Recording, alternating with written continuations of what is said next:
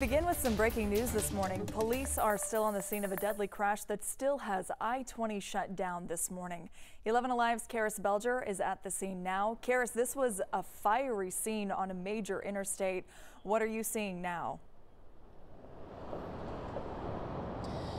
Good morning. This is certainly not the way anyone would imagine starting their Sunday morning. Right now, police are still on scene and there's traffic backed up for more than a mile here. I have spoke with some people who happen to get out of their cars because they've been trapped since about early this morning around 5:30 after this accident just took place. A few of them said, they have just been sitting there. They've been waiting, trying to get something done. Police were working for hours to try and remove the wreck. They are just now getting to the other car that is here blocking this interstate. Now, a few people, as I mentioned, got out of their cars. Some of them had to use the restroom. Some of them were just trying to get gas. A few told me they'd been sitting here for at least 3 hours prior to this crash happening. Now, we have been working to get some more details. I understand from police that they have confirmed 2 people have died. We are working to try and get some more information, but right now the big thing is this traffic backup and how long people